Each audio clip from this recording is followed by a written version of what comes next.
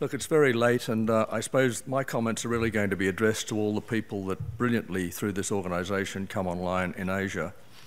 And I just want to speak really quickly about three things that are important. I want to speak about the elephant in the room here. And the elephant in the room is private sector financing of the landscapes at scale is the greatest challenge of green finance. And that is the elephant in the room. Now, RED and other mechanisms are terrific and inventive, but we need global finance to fund nature, to value nature and its natural capital, which is central to everything we're talking about at scale. Now, I thought, having made that sort of encompassing statement, what can I say that we, in terms of wanting to come back in a year's time and having seen something that's at scale, that's innovative? And I thought of two examples that I'm involved with.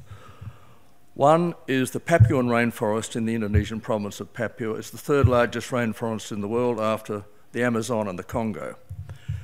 A number of governments, including the German government and the Norwegians with $800 million, the UK government, have put forward an amount of money to save that rainforest, which is 97% pristine. And there are a number of people, of which I'm a very small part, working at scale to do something that would be enormous, which is to save that entire rainforest and to utilise the public funds that these governments are putting forward, whereby you have a structure of this funding that buys out all of the land at a price fixed. And it's funded, and then you have a situation where that money is used to support rangers, park protection, SMEs, but in fact, you put it into a secure place. And you use the public funding at the lower level of the billions of dollars that are needed. But then the higher level, you do one of the greatest carbon offsets deal of all time in terms of the top section. So this is the public-private partnership that really deals with the most urgent problem in terms of a rainforest that's pristine. And I'd like to come back here in a year or two's time and say that that is something that's done, that's moved the dial, that stopped people saying we're talking all the time. The second thing I'd like to talk about is something that I have been involved with, which is a thing I've called the green bond swap. Now, I've been involved in the development of the green bond, and everybody in the landscape says, well, that's terrific, but it has no application to the sorts of things we've been talking about today. Now, I came up with an idea that is basically what brought down the global crisis back in the Lehman days, which was a collateralized debt instrument. Now, we've come up with a concept that, in fact, a collateralized debt instrument could refinance an entire business. And my example was the sugarcane business in northern Queensland, where there are 700 farmers, all with liabilities. You replace all of their liabilities with a giant green bond, and you actually do a carrot and stick. So the interest differential with the green bond, which is probably 300 or 400 basis points, is shared between the sugarcane farmer in terms of his utility, and the rest of it is used for adaptation and enhancement to stop the degradation of the reef. Now, that is achievable, and everybody's working on that. We've been to see the Reserve Banks and everybody else, but the key is not that idea. The key on that idea is how do you adapt that idea and take that to small-scale farming, because that is an adaptable concept,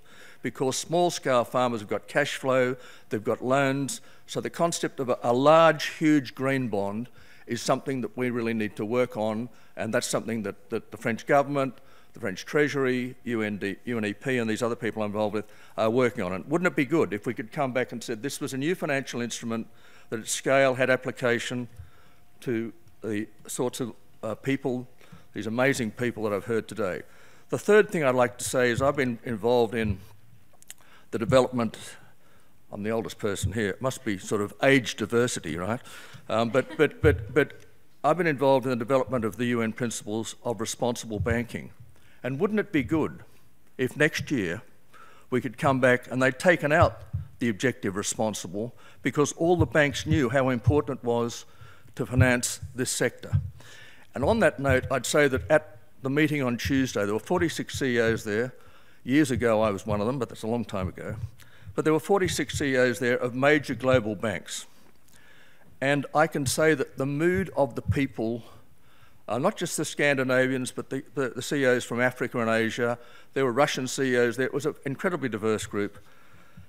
Is that the green support, the enhancement that banks will give in terms of interest and risk reward and all the other metrics that they use in terms of allocating their funds, that is going to change. And that is going to be the biggest change that you will see from the finance sector in the next 10 years. It will not be the decarbonising of managed funds. That, as Gates said the other day, that's not going to move the dial. That was great in terms of apartheid. It's not going to move the dial. There's just too much money around. But what is going to move the dial is banks changing their attitude in terms of valuing green, in terms of what they do and how they do it. And the next thing, I've been told I've got 2 minutes, so I'll get on with it. The next thing that you need to see that comes out of that is what is happening in terms of large-scale farming. Now, I happen to be an advisor of Macquarie, and I'm not going to put a plug in that, but they are the biggest asset managers in renewable energy. Renewable energy is really easy to manage, really easy to finance. Now you don't need subsidies. What are these large-scale asset people doing? They're actually physically managing assets. And Macquarie and a couple of the French asset managers are buying agriculture in large scale, and they are bringing to that capital and skills on adaptation that we have been talking about today. And they're not just doing it in Australia. I mean, Macquarie's just bought into cotton, right, which is highly emotional in terms of what it does for water, but they're sensitive to that, and they're going to deal with it in a way that is innovative and adaptive. And they're not just investing in Australia, they're looking at South America, they're looking at Asia. So what I'd say to you is that these are the things that I think we should hopefully have in a year's time. We should have, you know, the sort of things that are coming from this large-scale movement of basically big things that are going to change, and they're going to percolate down to finance the sorts of things we're talking about. And my last comment to you, everybody wants to plant a tree. I've planted hundreds of them, but I've given 300 trees away. Araucaria is the most important tree in Australia. It's the only tree that ever brought the Aboriginal tribes together. Look it up. Thank you very much.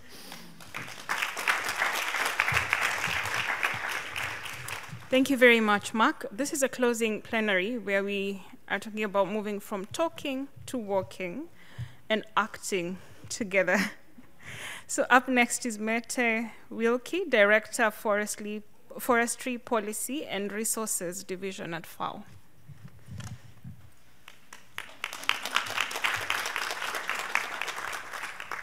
Thank you, and now it's good evening. It's no longer good afternoon or good morning, it's good evening, and I'm amazed to see that there are still so many people in the room, and I'm hoping that there are still a lot of people listening in from outside and online. It has been an absolutely amazing day, so thank you to all of you. We have had a lot of inspirational talks, champions here, initiatives going on. Tim and I, as you know, have had consultations with stakeholder groups, including with the youth groups at lunchtime today, to find out how people want to be involved in this UN decade of ecosystem restoration. And that session we had at lunchtime sort of made me reflect on, why do I feel so excited about ecosystem restoration? And I was sort of looking back, and I was reminding myself that my very first memory is actually of being in a forest. It's being in a forest in the southern part of Denmark with some very large, tall, big trees. Later, I learned that those trees were actually the result of one of the very first restoration efforts. Now, Denmark is a small country and had a lot of wars. It had wars with Sweden and with Germany, with the UK. It also had a big fleet. So we used a lot of wood for building ships, for building houses, for heating up our houses, and for cooking. Denmark is a cold country. So we had degraded our forest to a situation that you wouldn't believe. So they needed to take some action.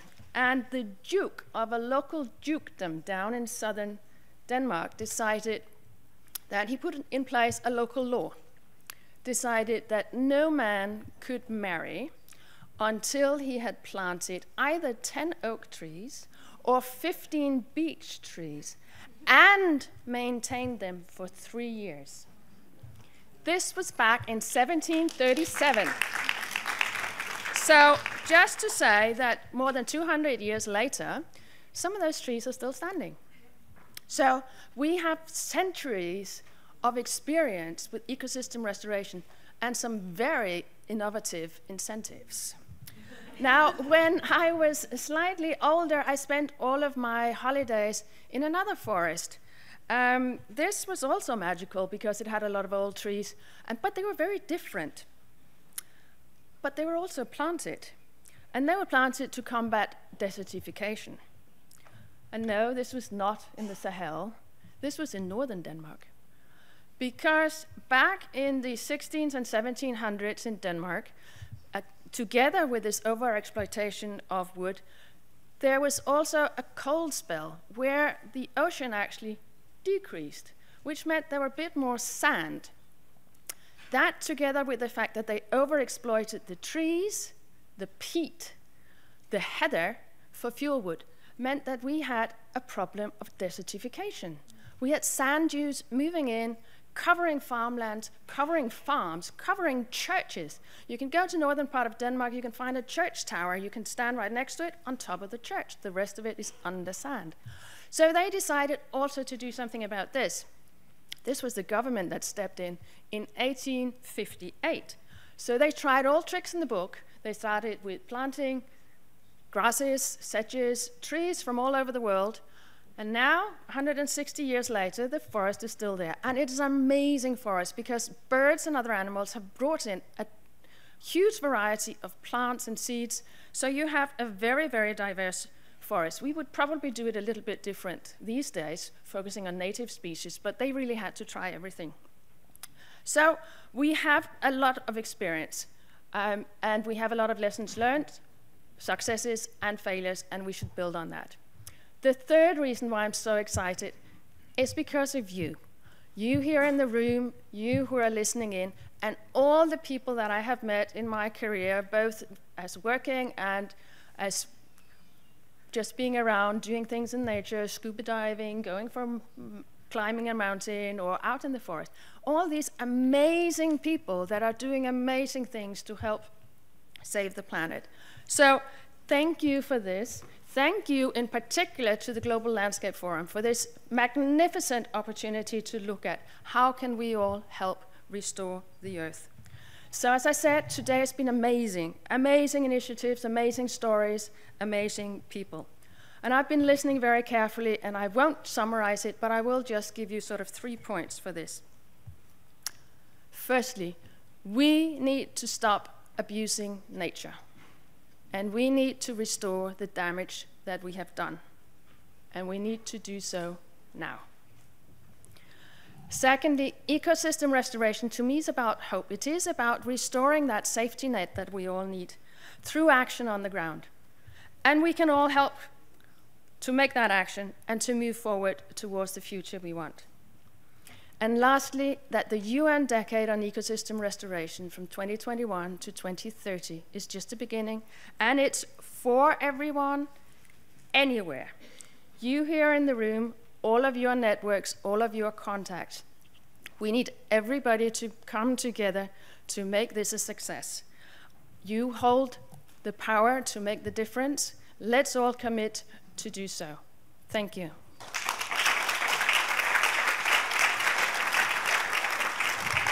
Thank you very much, Meta. Next, we have Miguel Gallardo, Director General, Ecosystems and Biodiversity for the Ministry of Environment and Natural Resources, El Salvador.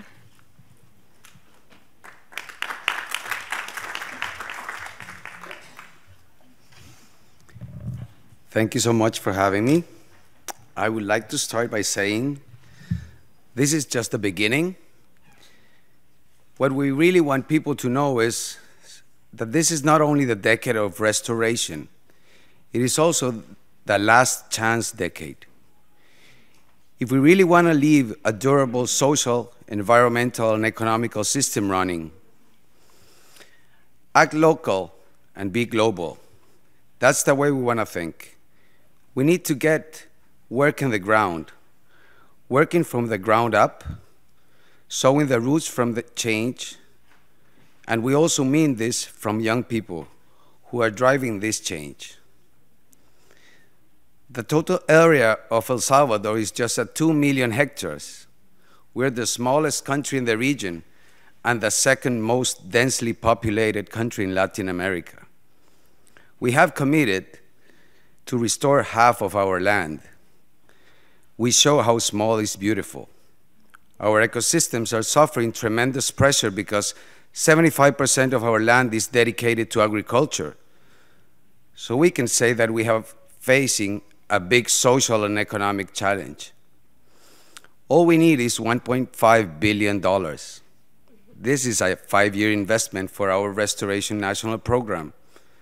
I know it sounds like a lot, but in a period of 2 years alone, we lost $1.3 billion, consequence of extreme events related to climate change, equivalent to 6% of our national GDP. This is why we welcome impact investors who can help us catalyze this investment.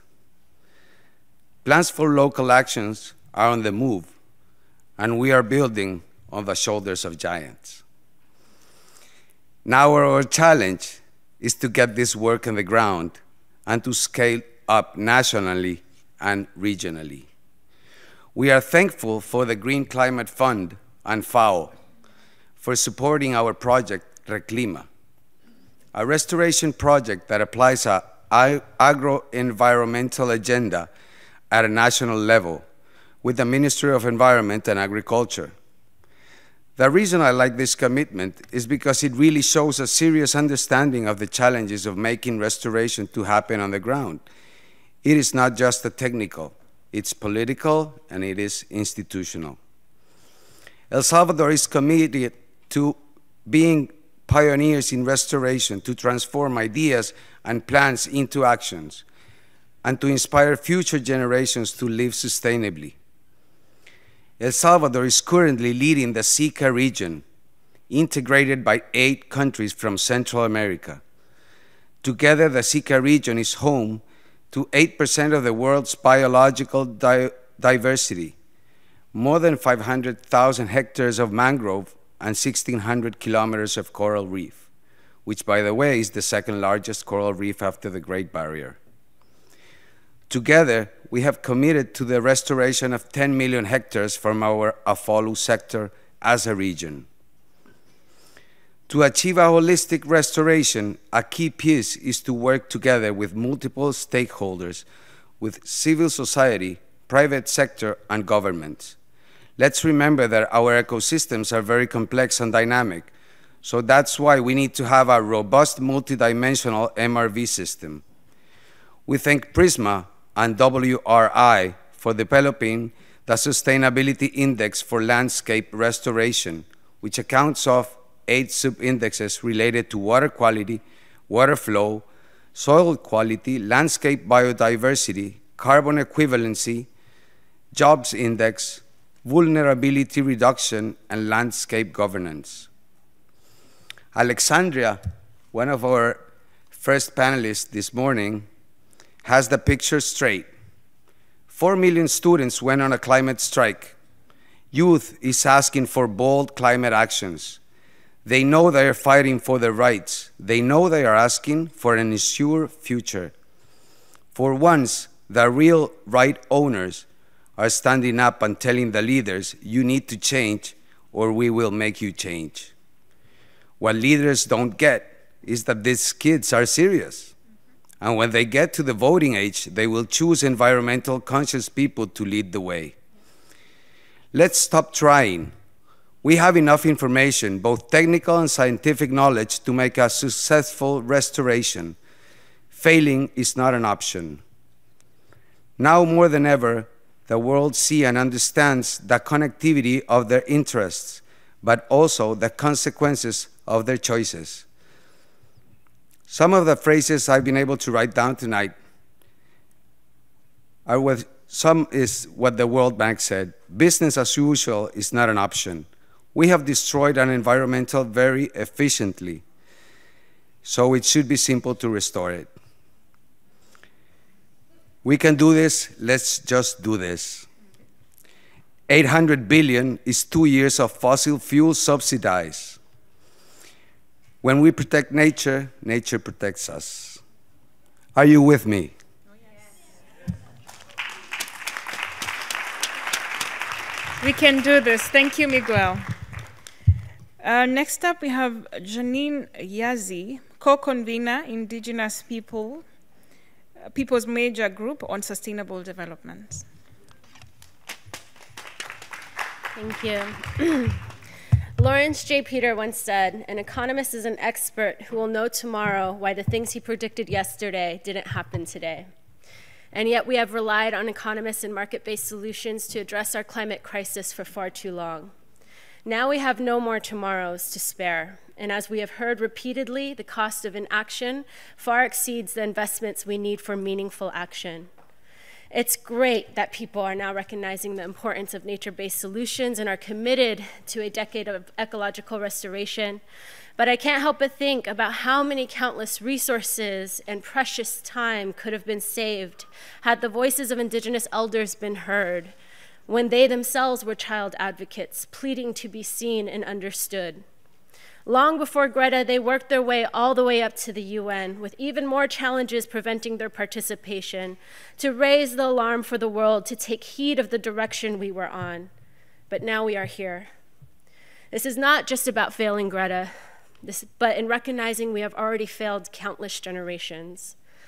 As the world emphasizes the importance of shifting to renewable energy, my people suffer from the years of forced dependence on coal economies that are suddenly taken away, leaving in its wake socioeconomic, cultural, and environmental devastation that cannot be fixed by putting up some solar panels and patting ourselves on the back for being transformative. Similarly, while many argue passionately for electric cars and for nuclear energy to speed up our transition to net zero technologies, we continue to ignore, as another presenter reminded us today, that the cost of lithium mining carries the same environmental and human devastation, ignoring that we still do not have the technologies to deal with the legacy of uranium mining, no matter what people say about in situ advances, because babies on my homeland are being born with uranium in their body, the equivalent of an adult uranium miner. And no technology is being developed to address that multi-generational impact happening in real time. The biggest barrier to achieving our shared goals of ecological restoration is not the lack of finance, but the lack of recognition of the rights of Indigenous peoples and the role of local communities in informing the decision-making and the solutions we need and the work they are already doing right now. Inger reminded us in her speech earlier that the right restoration needs to be done on the right ecosystems. I want to take that further with the reminder that you can't restore biological diversity without restoring biocultural diversity. This is precisely why we have developed the gold standards with the wonderful support of the GLF. Honestly, I was hesitant about that label because the gold rush has had its own terrible history throughout the world, decimating the Indigenous peoples of California and other places where this metal was valued over other forms of life. However, the gold standards are not about creating pathways forward in ignorance of the legacy of colonization and the associated human and ecological genocide carried out around the globe, but rather requires us to acknowledge it head on, so that we can take responsibility for this legacy while also accepting our responsibilities to create a different destiny and stop promoting false solutions. So I challenge you all to join us in becoming part of a different type of gold rush, a kind of rush that doesn't perpetuate violence and genocide, but that speeds us towards healing and restoration of all life. A rush to recognize the value of Indigenous peoples and the wisdom of their knowledge systems, a rush that restores Indigenous peoples' rights to their lands, territories, and resources, while restoring our own collective sense of our humanity and honoring our beautiful interconnectedness to one another and to nature. Let us rush to implement these principles across our work, centering the value of ecosystem functions over monetary gain. We have a lot of work to do, and it will not be easy. In fact, as Indigenous peoples, we know the cost of not heeding the voices of our elders is great. Even if we were to change everything today to work to restore our ecosystems, some of our medicines and wild foods, our animals, they won't recover. But seeds sleep deep, waiting for the right soil conditions to grow again. We hope these standards will make it much easier for us to take care of each other, so that we can take care of our Mother Earth and sing these seeds back to life. Thank you to the GLF for serving as a critical fora, capable of bringing life to this initiative. We invite you to join us so that we can honor the pleas of our children to act now. Thank you.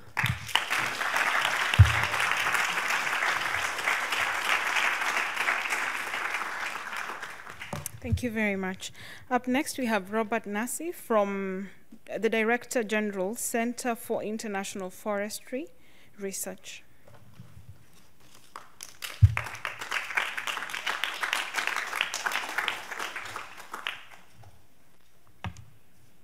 Good evening. I see that there are still a few survivors in the room, a few online also. That has been a long week and a long day. And I'm probably going to start by looking at our sins. And I think we have 5 major sins that we need to correct or restore. The first one is hubris, thinking that we matter. In fact, we don't matter. Earth doesn't need to be saved. We need to save ourselves. Then there is the whole issue of wrong priorities. In fact, fossil fuel subsidy is about $5.2 trillion per year. Military spending, $1.8 trillion per year. Food waste, equivalent to $1 trillion per year. The Green Climate Fund, $10 billion. So we have to restore the right priorities. We are spending more on pet food than on changing the climate. Now, another of our sin is doom, fatalism. We cannot simply say, oh, it's too late, let it go. I mean, sort of optimism is compulsory. We might go down, but we will go down fighting. And for that, we need to restore optimism and restore the balance and restore what we believe in ourselves. Then another of the big sin is procrastination. We are running a race against time, and we are not really winning. And it's not about leaving no one behind. It's about running in front and pulling people. So we should not be laggards, so do not be a laggard. We need to act now. And although nature is priceless, there is a huge cost for inaction. And then finally, the last sin is the whole issue of imbalance and inequity. I mean, it's sort of, it's the middle way, the balance. Well, it's not how the world is working. The world is in balance. Inequity is rising. 10% of the richest adults own 85% of the world richness, wealth. 10% of the adults own 85% of the world resources. In terms of emission per capita, the lowest emission per capita for countries, a country in Africa, is 0.1 metric ton per capita and per year. The highest one is 43. So there is balance to be restored also. And for that, we are offering the different initiatives. One is the GLF. And now the GLF can help you restore balance. First is by creating a community. We had 750 people registered to attend this meeting. On and off, there was something like 400 or 500 people in the room. A few, bit less now, that's the sort of surviving ones. But we had 9,000 people online for 138 countries. And in fact, via social media, we reached 175 million people via social media. Yes, 175 million. It's a mind-boggling number. You will have to ask these people what the meaning exactly is. But we have. And we have been trending in New York. So we do better than Jimmy Fallon and things. So I've been trending the whole day in New York. So that's the power of Global Landscape Forum. That's what we bring in trying to restore the imbalance and bringing different voices at the table. Now, it's good, but it's not enough. So what are we going to offer as C4 Handicraft also? We are thinking of starting a new initiative, which is called Resilient Landscapes. And we see. And if the word that the Chancellor Merkel is having in the conference room #1, we said that we need to work for sustainable and resilient landscape. And resilient landscape Yes, it's an initiative that is a big sort of the offspring of the C4 and ECRAFT merger.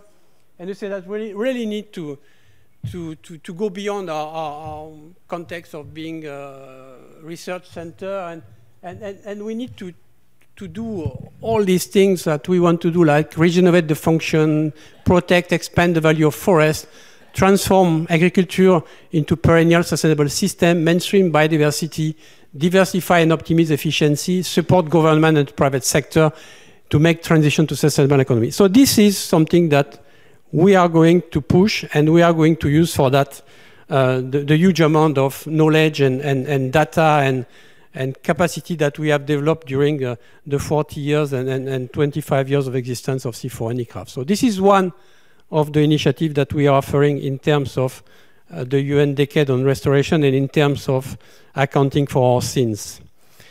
The second one, it's something that we launched with Marc Palahi from the European Forest Institute and Tony from ECRAFT. It's a call for action for forest. I mean, forest, everybody says that forests are very important. I mean, it's still, I mean, since I've been starting in this business 35 years ago, what has happened is that we have lost on a consistent basis 10 to 13 million hectares of rainforest per year. We got some increase in forest and temperate forest, but now if you read the latest study, I mean, sort of half of the forest species in Europe are threatened to disappear because of invasive species, because of climate change. Then you see the boreal forest that was a sort of this stable, huge amount of forest on the north. Now it's disappearing, it's burned, it's attacked by the bark beetle, the permafrost is thawing.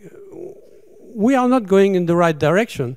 So everybody is saying, oh, nature-based solutions are very important, forests are very important. We don't pay enough attention to forests, and this is a call for action to pay attention to forests. And it's not about having another conference on science, something we know more than enough. It's about bringing the political power to do something on forests, and I urge you just to follow this and help us having this realized and having a summit on forests.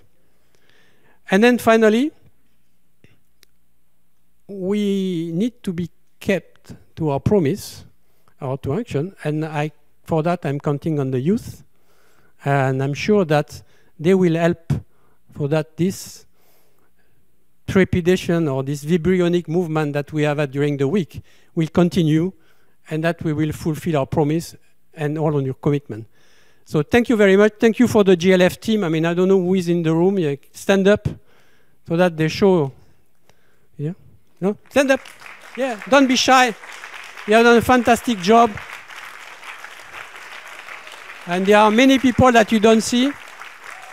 And thank you very much, everybody. And see you for the next GLF.